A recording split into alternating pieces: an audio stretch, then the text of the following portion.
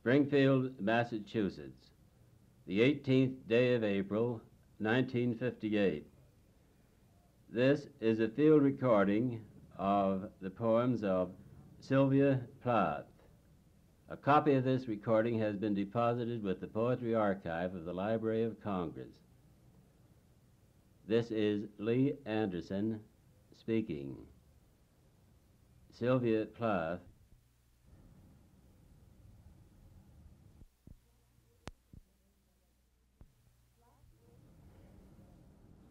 Black rook in rainy weather.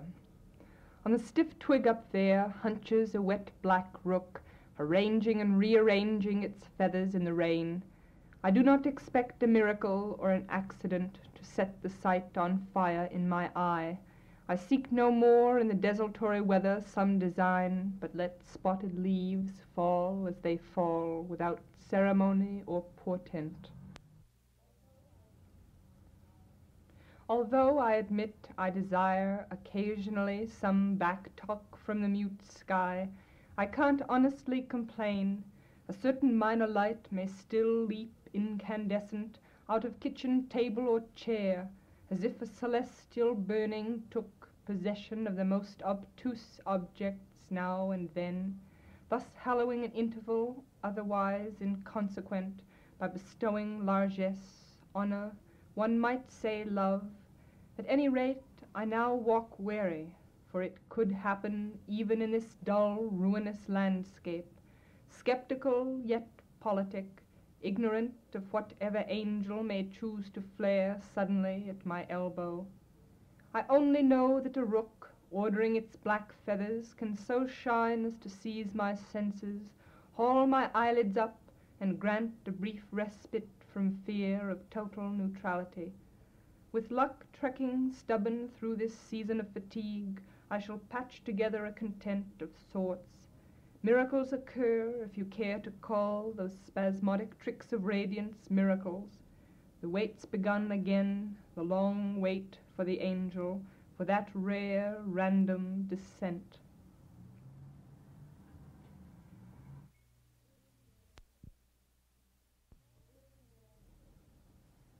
The earthenware head. Fired in sanguine clay, the model head fit nowhere. Brick dust complected, eye under a dense lid, on the long bookshelf it stood, stolidly propping thick volumes of prose, spite-set ape of her look. Best rid hearthstone at once of the outrageous head, still she would not junk it. No place, it seemed, for the effigy to sit on its pillared neck in peace. Rough boys, spying an extra pate, glowering sullen and pompous from an ash heap, might well seize this prize, maltreat the hostage head in shocking ways, and rouse the sly nerve up that knits to each original its coarse copy. A dark tarn she thought of then, thick silted with weeds obscured, to serve her exacting turn, but out of the watery aspic, laurelled by fins, the simulacrum leered, lewdly beckoning, and her courage wavered. She blenched as one who drowns, and resolved more ceremoniously to lodge the mimic head in a crotched willow, green vaulted by foliage. Let bell-tongued birds descant in blackest feather on the rendering, grain by grain, of that uncouth shape to simple sod again through drear and dulcet weather. Yet, shrined on her shelf, the grisly visage endured, despite her wrung hands, her tears, her praying vanish. Steadfast and evil-starred, it ogled through rock fault, wind flaw, and fisted wave, an antique haghead too tough for knife to finish, refusing to diminish by one jot its basilisk look of love.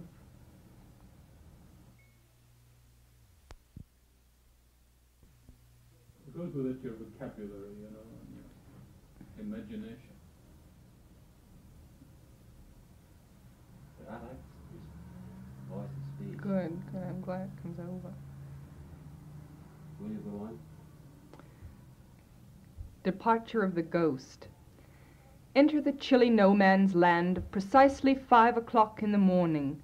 The no-color void with a waking head rubbishes out the draggled lot of sulphurous dreamscapes and obscure lunar conundrums which seemed, when dreamed, to mean so profoundly much, gets ready to face the ready-made creation of chairs and bureaus and sleep-twisted sheets. This is the kingdom of the fading apparition, the oracular ghost who dwindles on pin legs to a knot of laundry, with a classic bunch of sheets upraised as a hand emblematic of farewell. At this joint between two worlds and two entirely incompatible modes of time, the raw material of our meat and potato thoughts assumes the nimbus of ambrosial revelation, and so departs. But as chair and bureau are the hieroglyphs of some godly utterance wakened heads ignore, so these posed sheets, before they thin to nothing, speak in sign language of a lost otherworld, a world we lose by merely waking up into sanity.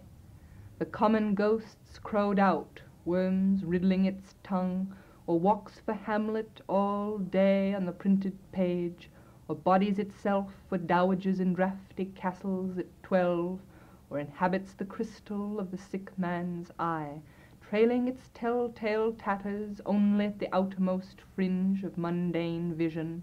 But this ghost goes, hand aloft, goodbye, goodbye, not down into the rocky gizzard of the earth, but toward the region where our thick atmosphere diminishes, and God knows what is there.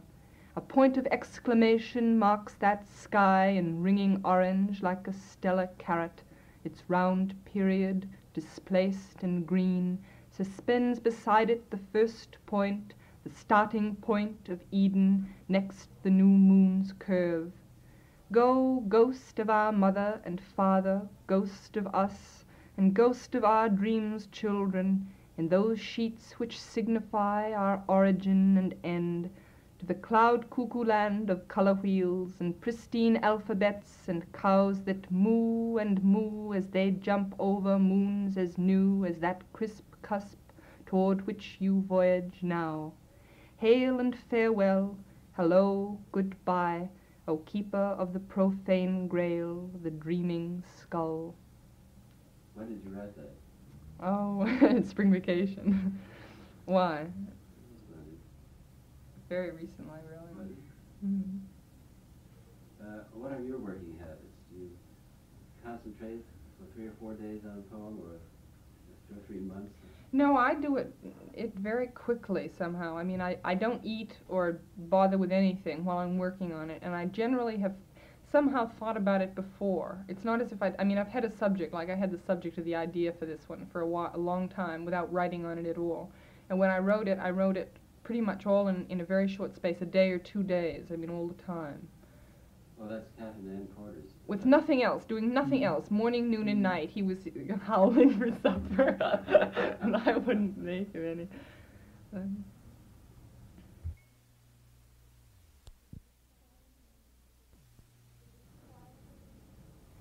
The disquieting muses.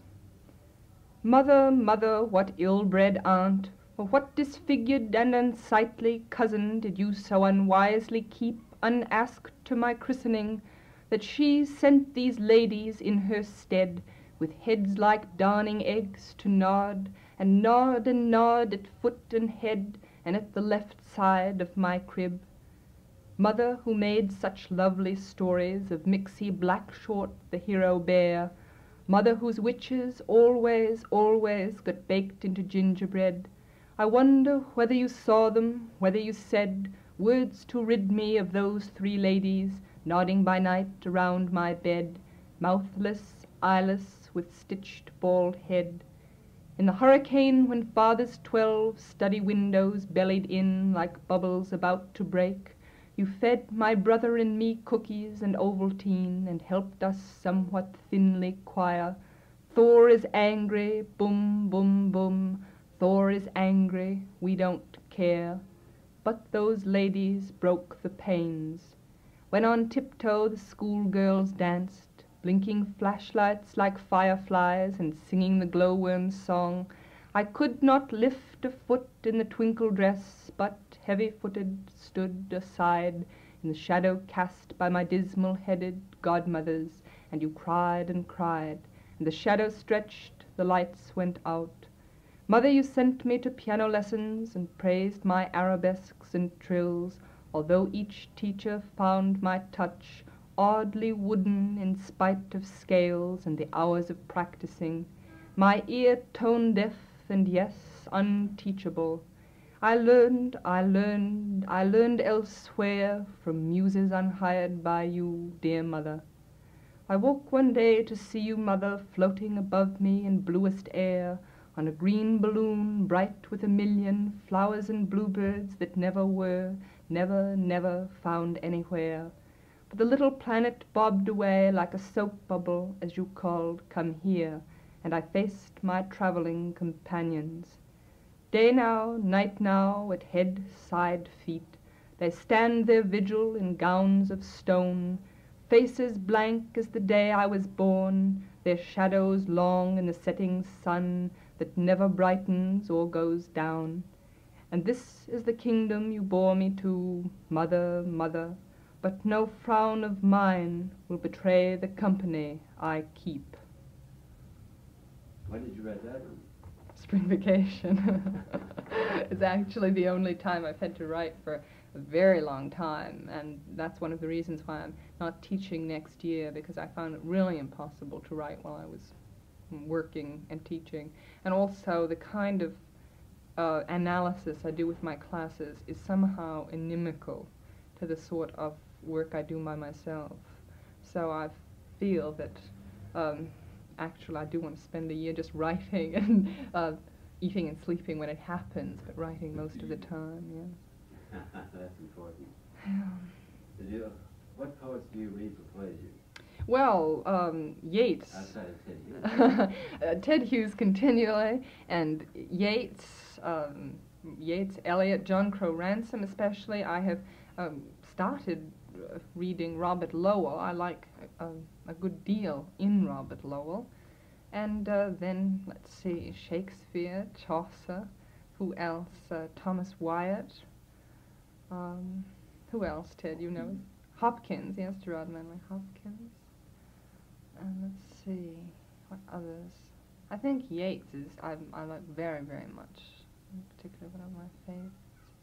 Do you feel that your work has been influenced by anyone in particular? I find that hard to say. It's so queer. Does it remind you of something? No, I wondered if you felt there was any particular... Well, the strange thing, I think of anything, for instance, I mean, I'd never say that this last poem was influenced by Yeats, but for instance, I learned my first changing in sound, assonance and consonants from Yeats, which I mean actually is technical. I was very excited when I discovered this. I also read Dylan Thomas a good deal for the subtleties of sound. I'd never worked with anything except rhyme before, and very rigid rhyme, and so I began developing schemes and patterns of sound that were somehow less obvious, but you get them through your ear, if not through your eye. And I think that I just happened to learn this from Yeats, and Thomas too, in a way. Well, are you ready to read another poem? Sure. Go ahead. Battle scene from the comic operatic fantasy, The Seafarer. It beguiles this little odyssey in pink and lavender over a surface of gently graded turquoise tiles that represent a sea with checkered waves and gaily bear up the seafarer, gaily, gaily, in his pink plume and armor. A fairy tale gondola of paper ferries the fish pond Sinbad, who poises his pastel spear toward three pinky purple monsters which uprear off the ocean floor with fanged and dreadful head. Beware, beware, the whale, the shark, the squid. But fins and scales of each scrolled sea beast troll no slime, no weed. They are polished for the joust. They gleam like Easter eggshells, rose and amethyst. Ahab, fulfill your boast. Bring home each storied head. One thrust, one thrust, one thrust, and they are dead. So fables go, and so all children sing their bathtub battles deep, hazardous and long. But oh, sage grown-ups know sea dragon for sofa, fang for pasteboard, and siren song for fever in a sleep. Laughing, laughing of grey beards wakes us up.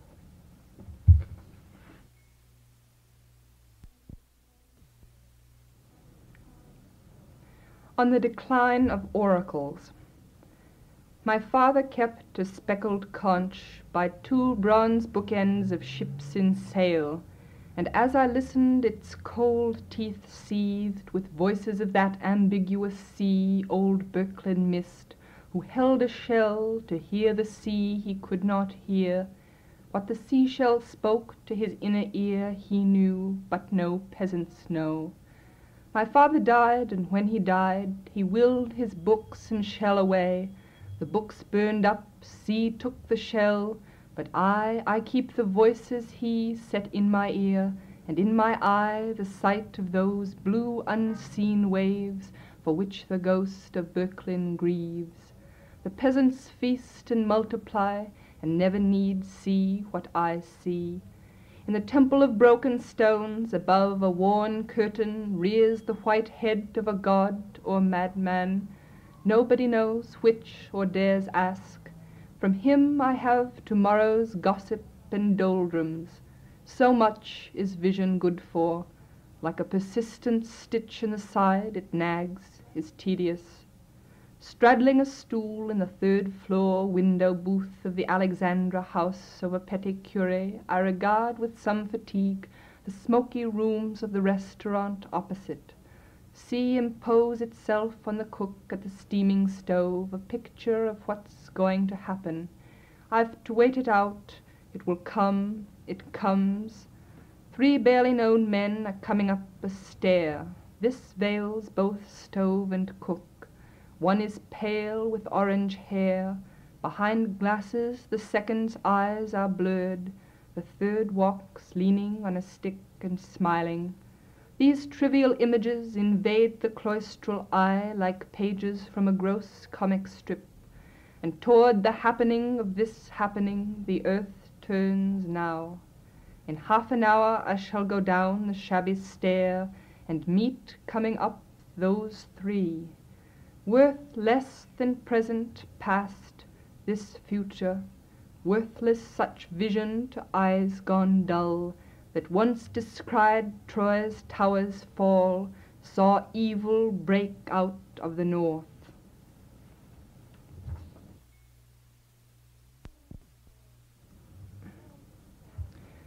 Poem for Paul Clay's Perseus, the triumph of wit over suffering. Head alone shows you in the prodigious act of digesting what centuries alone digest, the mammoth lumbering statuary of sorrow, indissoluble enough to riddle the guts of a whale with holes and bleed him white into salt seas. Hercules had a simple time rinsing those stables. A baby's tears would do it. But who'd volunteer to gulp the Laocoon, the dying Gaul, and those innumerable pietas festering on the dim walls of Europe's chapels, museums, and sepulchres? You who borrowed feathers for your feet, not lead, not nails, and a mirror to keep the snaky head in safe perspective, could outface the Gorgon grimace of human agony. A look to numb limbs, not a basilisk blink, nor a double whammy, but all the accumulated last grunts, groans, cries, and heroic couplets, concluding the million enacted tragedies on these blood-soaked boards, and every private twinge a hissing asp to petrify your eyes, and every village catastrophe a writhing length of cobra, and the decline of empires the thick coil of a vast anaconda. Imagine the world fisted to a fetus head, ravined, seamed with suffering from conception upwards, and there you have it in hand. Grit in the eye or a sore thumb can make anyone wince, but the whole globe expressive of grief turns gods like kings to rocks. Those rocks, cleft and worn, themselves then grow ponderous and extend despair on earth's dark face. So might rigor mortis come to stiffen all creation, were it not for a bigger belly still than swallow's joy. You enter now, armed with feathers to tickle as well as fly, and a fun-house mirror that turns the tragic muse to the beheaded head of a sullen doll, one braid a bedraggled snake, hanging limp as the absurd mouth hangs in its lugubrious pout. Where are the classic limbs of stubborn Antigone, the red royal robes of Phaedra, the tear-dazzled sorrows of Malfi's gentle duchess? Gone in the deep convulsion gripping your face, muscles and sinews bunched, victorious, as the cosmic laugh does away with the unstitching, plaguey wounds of an eternal sufferer. To you, Perseus, the palm, and may you poise and repoise until time stop the celestial balance which weighs our madness with our sanity. You seem to be an extremely scrupulous prosthetist. Do you take a great interest in... Well, how do you mean? How do you mean? Well, from the standpoint of watching your syllables, your feet, your beat as you go along. I suppose, well, I suppose, you know. Does she read? Does she do it? Does she read? I think so. The beat comes through very beautifully.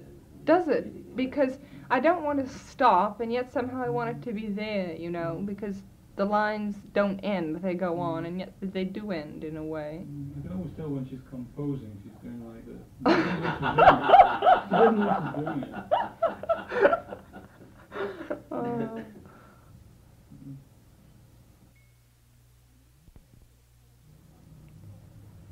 On the difficulty of conjuring up a dryad. Ravening through the persistent bric-a-brac of blunt pencils, rose-sprigged coffee cup, postage stamps, stacked books, clamor and yop, neighborhood cock-crow, all nature's prodigal back-talk, the vaunting mind snubs impromptu spiels of wind and wrestles to impose its own order on what is. With my fantasy alone brags the importunate head, arrogant among rook-tongued spaces, sheep greens, finned falls. I shall compose a crisis to stun sky blackout, drive gibbering mad trout, cock, ram, that bulk so calm on my jealous stare, self-sufficient as they are. But no hocus-pocus of green angels damasks with dazzle the threadbare eye. My trouble, doctor, is I see a tree, and that damn scrupulous tree won't practice wiles to beguile sight, e.g. by cant of light concoct a Daphne. My tree stays tree.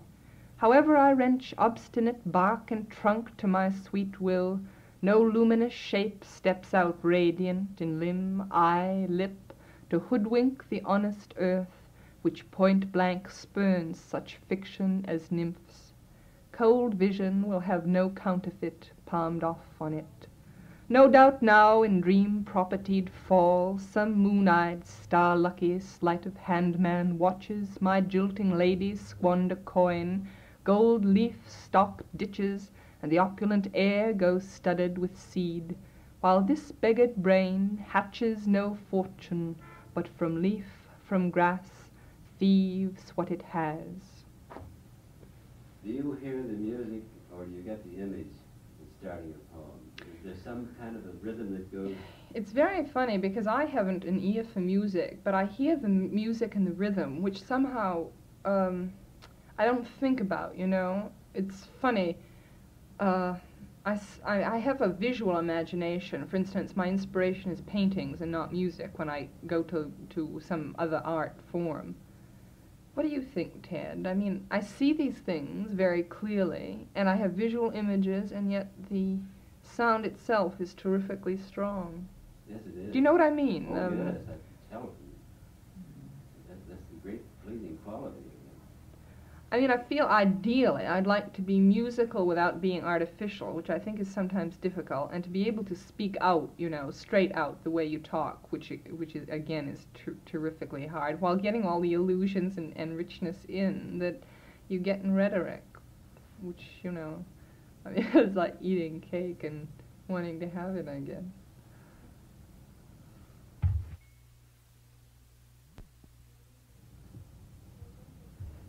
November graveyard. The scene stands stubborn. Skinflint trees hoard last leaves, won't mourn, wear sackcloth, or turn to elegiac dryads, and dour grass guards the hard-hearted emerald of its grassiness, however the grandiloquent mind may scorn such poverty. So no dead men's cries, flower forget-me-nots, between the stone paving this grave ground. Here's honest rot to unpick the elaborate heart, pare bone free of the fictive vein. When one stark skeleton bulks real, all saints' tongues fall quiet. Flies watch no resurrections in the sun. At the essential landscape stare till your eyes foist a vision dazzling on the wind. Whatever lost ghosts flare, damned, howling in their shrouds across the moor, rave on the leash of the starving mind, which peoples the bare room, the blank, untenanted air.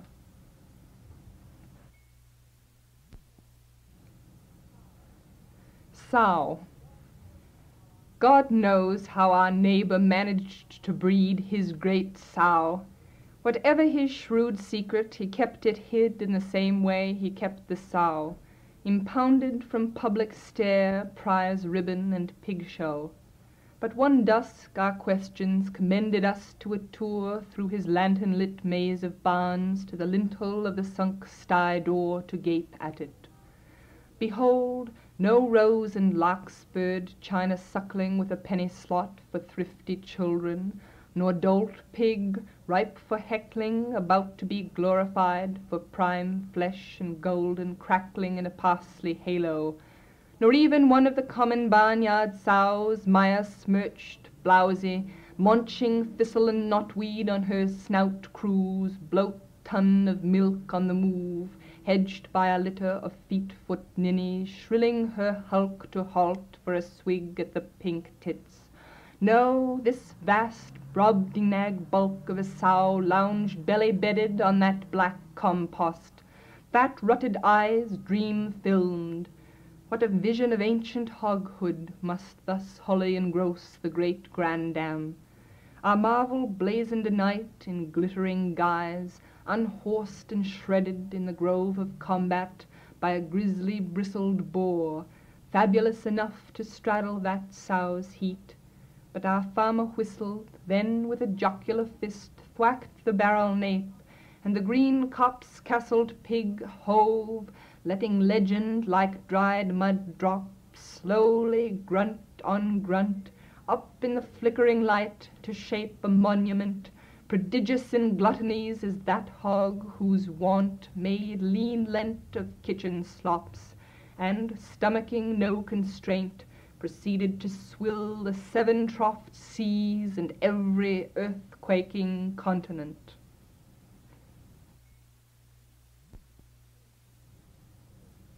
Spinster. Now this particular girl, during a ceremonious April walk with her latest suitor, found herself, of a sudden, intolerably struck by the birds' irregular babble and the leaves' litter. By this tumult afflicted, she observed her lover's gestures unbalance the air, his gait stray uneven through a rank wilderness of fern and flower. She judged petals in disarray, the whole season sloven. How she longed for winter then, scrupulously austere in its order of white and black, ice and rock, each sentiment within border, and heart's frosty discipline exact as a snowflake.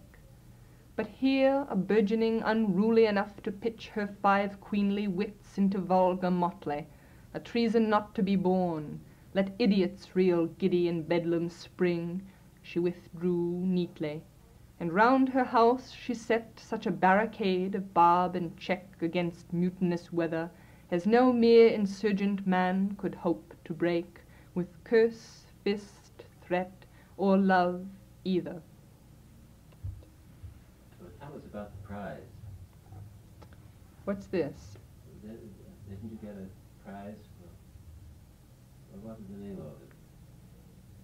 You don't mean for Poetry Chicago, do you? Is that it? Well, I got one from Poetry Chicago this fall, I guess, for some poems I had in that. But actually, that's the only one I can think of recently. You mean the one I mentioned from the Splesso, please? Yes. Oh, but that was when I read when I was a student, Teddy, you know, a long time. That.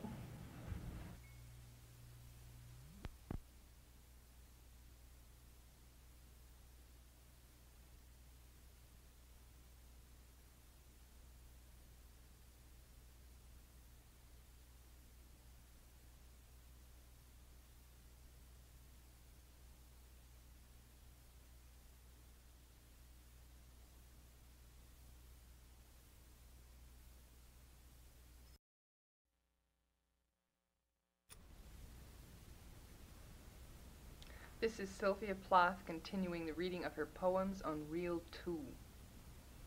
On the plethora of dryads.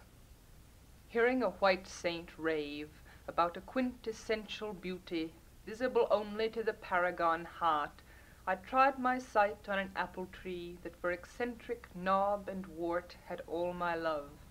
Without meat or drink I sat, starving my fantasy down, to discover that metaphysical tree which hid from my worldling look its brilliant vein far deeper in gross wood than axe could cut. But before I might blind sense to see with the spotless soul, each particular quirk so ravished me, every pock and stain bulked more beautiful than flesh of any body flawed by love's prince. Battle however I would to break through that patchwork of leaves bicker and whisk in babbled tongues, streak and mottle of torn bark, no visionary lightnings pierced my dense lid.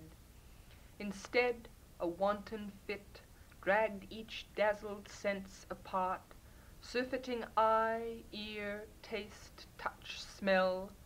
Now, snared by this miraculous art, I ride earth's burning carousel day in, day out, and such grit corrupts my eyes, I must watch sluttish dryads twitch their multifarious silks in the holy grove, until no chaste tree but suffers blotch under flux of those seductive reds, greens, blues.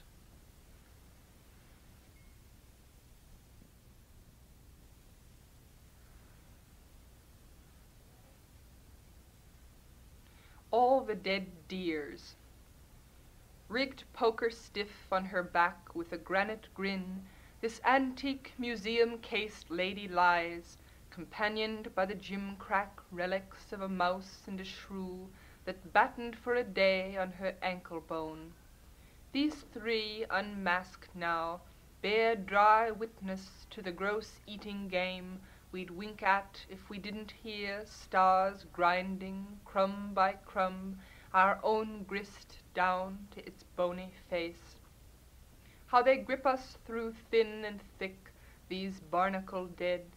This lady here's no kin of mine, yet kin she is. She'll suck blood and whistle my marrow clean to prove it. As I think now of her head, from the mercury-backed glass, mother, grandmother, great-grandmother reach hag hands to haul me in, and an image looms under the fish-pond surface where the daft father went down with orange duck feet winnowing his hair. All the long-gone darlings, they get back though, soon, soon, be it by wakes, weddings, childbirths, or a family barbecue, any touch, taste, tangs fit for those outlaws to ride home on and to sanctuary, usurping the armchair between tick and tack of the clock, until we go, each skulled and cross-boned Gulliver, riddled with ghosts to lie, deadlocked with them, taking root as cradles rock. What is your working philosophy? My working philosophy? As far as poetry is concerned? You mean as far as writing poetry goes? Your own. About what poetry should be? Yes. Well, it's hard to say. My own poetry, technically, as I've said, I'd like it to be extremely musical and lyrical with a singing sound. I don't like poetry that just throws itself away in prose. In other words, I don't like poetry that you could, that is bad prose, and I think a lot of poetry is bad prose. I think there should be a kind of constriction, a kind of tension, which is never artificial and yet keeps in the meaning in a kind of music too. And again, I like the idea of managing to get wit in with seriousness and contrast, ironies, and I like visual images, and I like just good mouthfuls of sound which have meaning. I think that's another thing. I don't like just ramping about in sound, but having a very strong meaning come through the first time. In other words, I'd like people to understand what I'm talking about the first time they read the poem, and to understand it more and more the more they hear it. In other words, to be able to go deeper. But I don't want to baffle anybody. And I suppose that working in my own study, it may be queer to other people. It seems to me very obvious, very ordinary, and I don't know how strange it may sound to you that I'm accustomed to it. I mean, I have really no idea. I haven't read aloud enough. Very few people have read my poems anyway, so I have no idea how they affect other people. But you don't consider that it's necessary to write in a strict form in order to get music? Well, at first I started in a strict form. It's the easiest way, I think, for the beginner to get music ready-made, but I think that now I like to work in forms that are strict, and yet this strictness isn't uncomfortable, sort of like a comfortable corset or something, I suppose. It isn't really noticeable and obvious, but it's there. There's some bone, some skeletal structure to the poem. And I think that for me, at least, I'm very much lyrically inclined, and I lean very strongly toward forms which are, I suppose, quite rigid in comparison, certainly, to free verse. I'm much happier when I know that all my sounds are echoing in different ways throughout the poem than if I just forget about it. That's an important thing, I think. It's not necessary to confine yourself to a lyric in order to get a real sweep of music. And you get long lines, and they go along. Yes, yeah. But the music, and the longer you go on, the more the music builds up. Yes, and all the time your ear is recording this, although even your eye mightn't see it. I mean, unless you pick it out and stop to pick it out. But I'm sure poetry should be read. That's another thing. I think that a lot of poetry isn't good when you read it, because it's made for the eye, and it's very ugly to the ear. And I like ugly effects. I mean, one of my favorite sounds is rock, black, and all the words that go against that very hard K sound. And yet, which of course I suppose are ugly if they're all piled up, but they're not to me. But I think that poetry should be able to be read with a good effect to the ear. I suppose I am, very sensuously inclined that way. I like extremely vivid pictures in poetry, not just grey poetry, and I like it very musical, which I guess isn't as fashionable now as it once was. Well, let's try to make it the fashion that I work on. You have been listening to Sylvia Plath read her poems. This has been a field recording of Sylvia Plath's poems and comments made in Springfield, Massachusetts on the 18th day of April, 1958.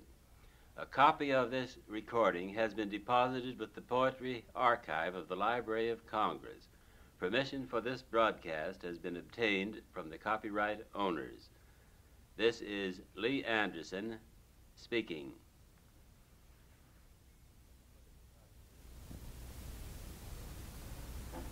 This is their letter to Lee Anderson of Glen Rock, Pennsylvania, The intent of it is to put in a formal way the understanding made about the use of tape recordings of my poetry produced by him at his own expense. Lee Anderson has my permission to send my recordings to the Poetry Archive of the Library of Congress to be copied and deposited for reference and scholarly purposes. Any other use by the Library of Congress will require my permission and that of the copyright owners. Lee Anderson also has my permission to dispose of the recordings in any way he may elect, except that they may not be used for paid audiences or sold in reproductions for commercial, non-educational purposes. Should Lee Anderson elect to transfer his collection of tapes to an educational institution, he may include my recordings, and the college or university shall have a host's privilege of use, but specifically shall not use my recordings for commercial reproduction without my own and the copyright owner's permission. This is Sylvia Plath signing off. The date is April 18th, 1958. And there's one correction, partly at his own expense.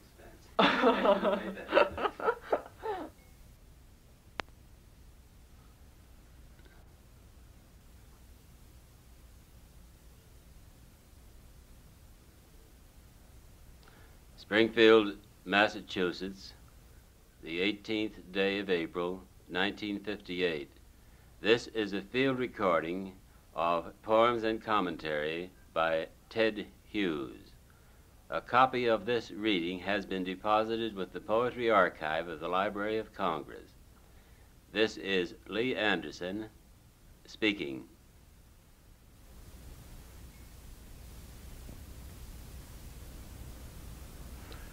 The man seeking experience inquires his way of a drop of water. This water droplet, charity of the air, out of the watched blue immensity, where are the angels? Out of the draught in the door, the Tuscarora, the cloud, the cup of tea, the sweating victor and the decaying dead bird, this droplet has travelled far and studied hard. Now clings on the cream paint of our kitchen wall. Aged eye, this without heart, head, nerve, lens, which saw the first and earth-centering jewel spark upon darkness, behemoth bulk and lumber out of the instant flash, and man's hand hoist him upright, still hangs clear and round. Having studied a journey in the high cathedraled brain, the mole's ear, the fish's ice, the abattoir of the tiger's artery, the slum of the dog's bowel, and there is no place his bright look has not bettered, and problem none, but he has brought it to solution. Venerable elder, let us learn of you. Read as a lesson, a plain lesson, how experience has worn or made you anew, that on this humble kitchen wall hang now. O dew that condensed of the breath of the word, on the mirror of the syllable of the word. So he spoke, aloud, grandly, then stood for an answer, knowing his own nature all droplet kin, sisters and brothers of lymph and blood, listened for himself to speak for the drop self. This droplet was clear, simple water still. It no more responded than the hour-old child does to finger toy or coy baby talk, but who lies long, long and frowningly, unconscious under the shock of its own quick, after that first alone in creation cry, when into the mesh of sense, out of the dark, blundered the world-shouldering monstrous I.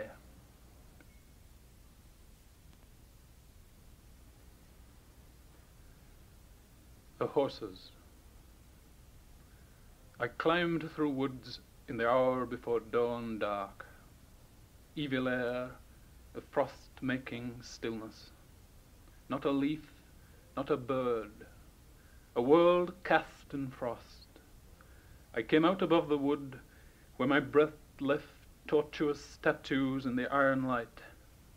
but the valleys were draining the darkness till the moorline, blackening dregs of the brightening grey, halved at the sky ahead, and I saw the horses, huge in the dense grey, 10 together, megaliths still. They breathed, making no move, with draped manes and tilted hind hooves, making no sound. I passed, not one snorted or jerked its head, grey, silent fragments of a grey, silent world. I listened in emptiness on the moor ridge. The curlew's tear turned its edge on the silence. Slowly detail leafed from the darkness. Then the sun, orange, red, erupted silently, and splitting to its core, tore and flung cloud, shook the gulf open, showed blue and the big planets hanging. I turned, stumbling in the fever of a dream, down towards the dark woods from the kindling tops, and came to the horses. There still they stood, but now steaming and glistening under the flow of light, their draped stone manes, their tilted hind hooves, stirring under a thaw, while all around them the frost showed its fires. But still they made no sound, not one snorted or stamped.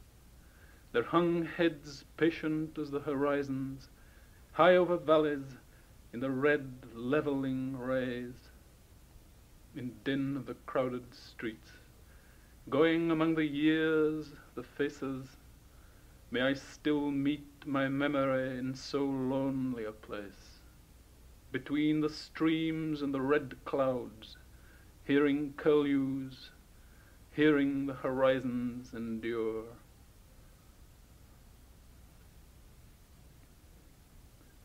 Famous poet. Stare at the monster. Remark how difficult it is to define just what amounts to monstrosity in that very ordinary appearance. Neither thin nor fat, hair between light and dark, and the general air of an apprentice, say an apprentice house painter amid an assembly of famous architects. The demeanor is of mouse, yet is he monster. First scrutinize those eyes for the spark, the effulgence. Nothing. Nothing there but the haggard, stony exhaustion of a near-finished variety artist. He slumps in his chair like a badly hurt man, half life-size.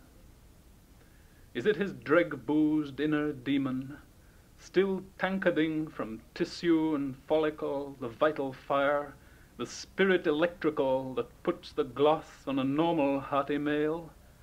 Or is it women?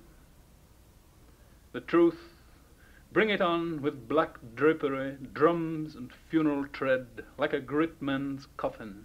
No, no, he is not dead, but in this truth surely half buried. Once the humiliation of youth and obscurity, the autoclave of heady ambition trapped, the fermenting of a yeasty heart stopped, burst with such pyrotechnics the dull world gaped, and repeat that, still they cry.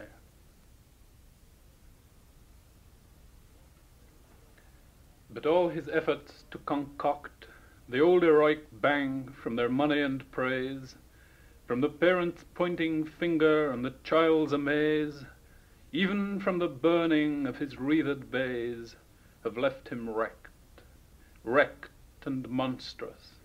So, as a stegosaurus, a lumbering, obsolete arsenal of gigantic horn and plate, from a time when half the world still burned, set to blink behind bars at the zoo. If it weren't for the sitting at slouched in his chair, I think I could have the portrait of this, but it isn't the man I think it is. Who do you think it is? Oh, I couldn't think of saying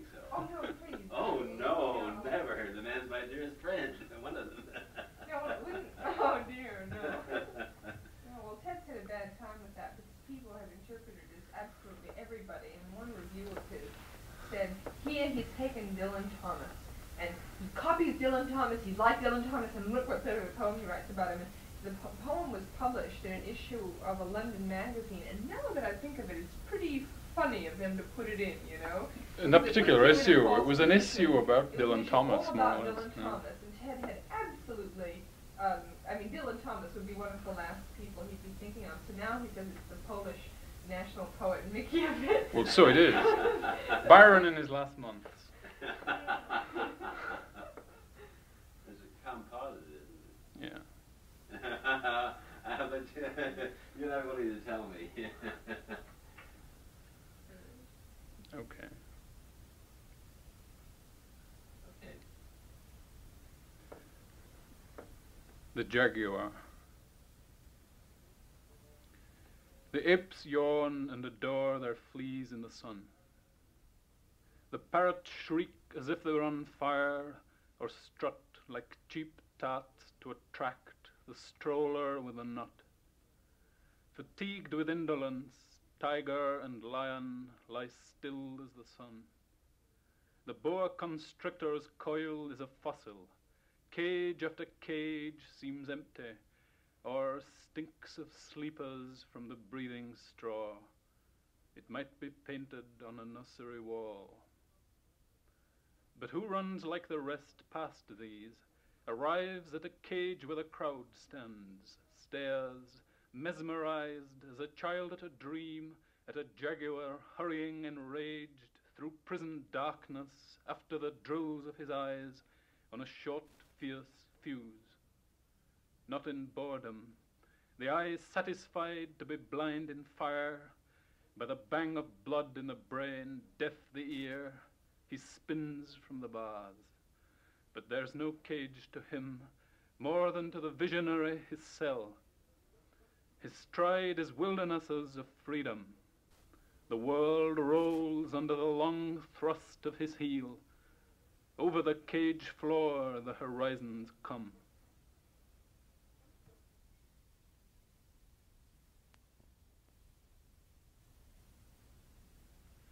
The dove breeder. Love struck into his life like a hawk into a dovecote. What a cry went up. Every gentle pedigree dove blindly clattered and beat, and the mild-mannered dove breeder shrieked at that raider. He might well wring his hands and let his tears drop.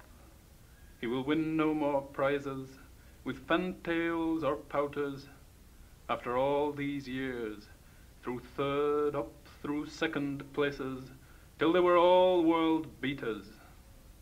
Yet he soon dried his tears. Now he rides the morning mist with a big-eyed hawk on his fist.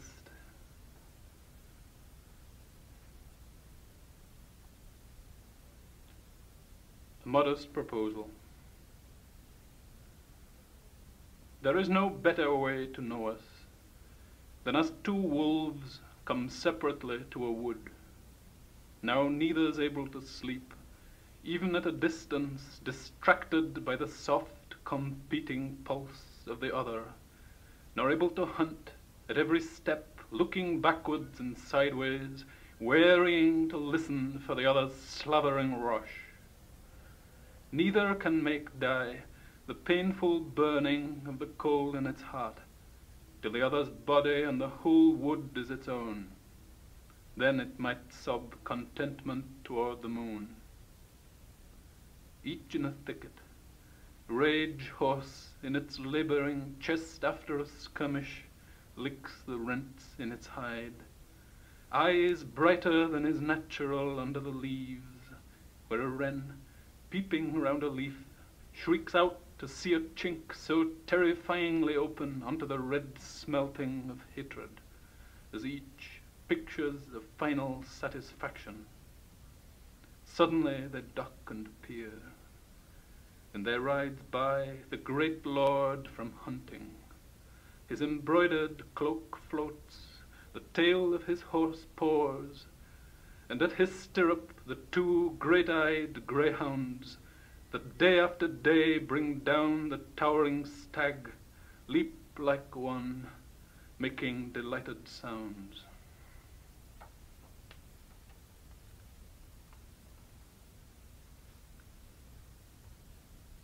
Meeting. He smiles in a mirror, shrinking the whole sun-swung zodiac of light to a trinket shape on the rise of his eye. It is a role in which he can fling a cape and outloom life like Faustus.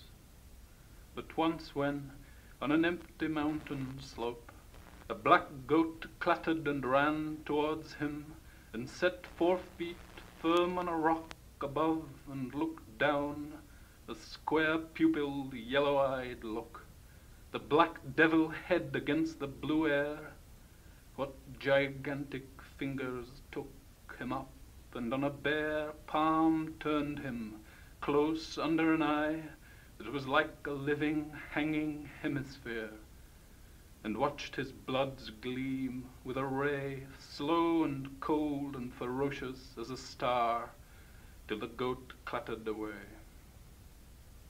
When did you decide on a career as a poet?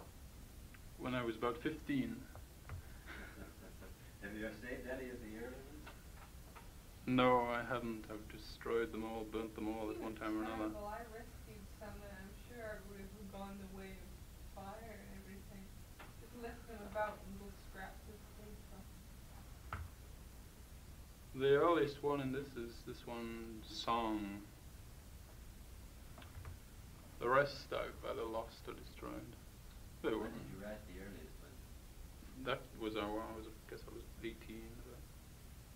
What year? I was about 18 when I did it. Oh, you? The rest I've written the last 2 years. Amazing, isn't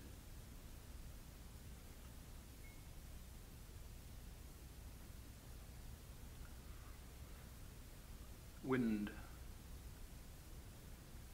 This house has been far out at sea all night. The woods crashing through darkness, the booming hills, wind stampeding the fields under the window, floundering black astride and blinding wet, till day rose.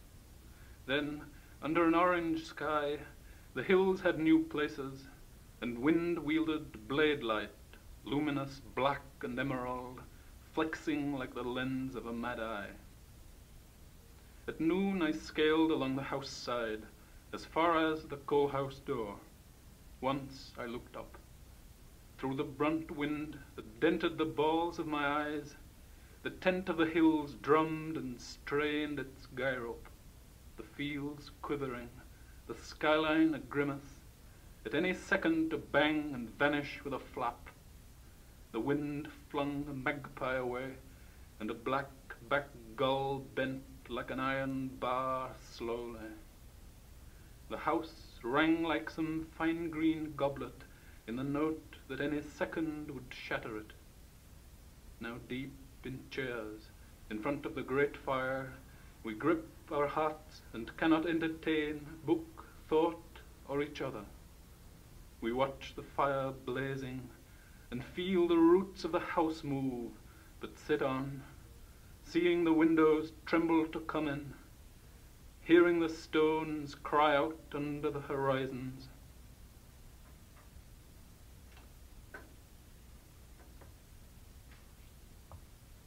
Roars in a rain. Snow fell as for Wenceslas. The moor foamed like a white running sea. The starved fox stared at the inlight. In the red gridded glare of peat, faces sweating like hams, farmers roared their Christmas Eve out of the low beams. Good company kept a laugh in the air, as if they tossed a ball to top the skip of a devil that struck at it with his tail, or struck at the man who held it long. They so tossed laughter up, you would have thought that if they did not laugh, they must weep. Therefore the ale went round and round. their mouths flung wide, the cataract of a laugh, less silence drink blood. And their eyes were screwed so tight, while their grand bellies shook, oh, their flesh would drop to dust at the first sober look. The air was new as a razor, the moor looked like the moon, when they all went roaring homewards an hour before dawn. Those living images of their death, better than with skill, blindly and rowdily balanced, gently took their fall, while the world under their foot soles went whirling still, gay and forever, in the bottomless black silence through which it fell. Do you find that it helps you being married to a poet? Or is there any tension, or is it a matter of being so well adjusted poetically as well as otherwise that you get a certain amount of inspiration from it? I think you pool resources, you know, It's very funny. I thought psychically, that I'd you never know. marry a writer because I thought it would be a bad thing, you know. And then when I read Ted's poems, and I read his poems before I met him, I felt that they were, well, I felt that they were very fine. And it's worked out. We both started writing poems to each other continually and setting each other subjects and so on. And he's my best reader, and I'm sure I'm one of his most critical readers. And the funny thing is both of us are objective in a way, and yet, you know, not badly critical. And I'm just happy when he gets acceptances of, certainly even more so than I am for myself, and it works sort of that way, you know. It's like an Ouija board, you know, that always says two people are better than one. Or the people that, automatic writers, you know. No one could understand my not getting supper and so forth when I'm writing, and he knows perfectly well what the trouble is.